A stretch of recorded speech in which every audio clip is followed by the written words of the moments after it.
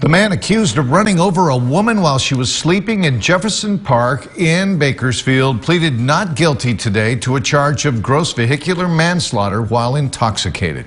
Court records obtained by 17 News show Hector Robles admitted to being drunk and driving recklessly through the park back in July.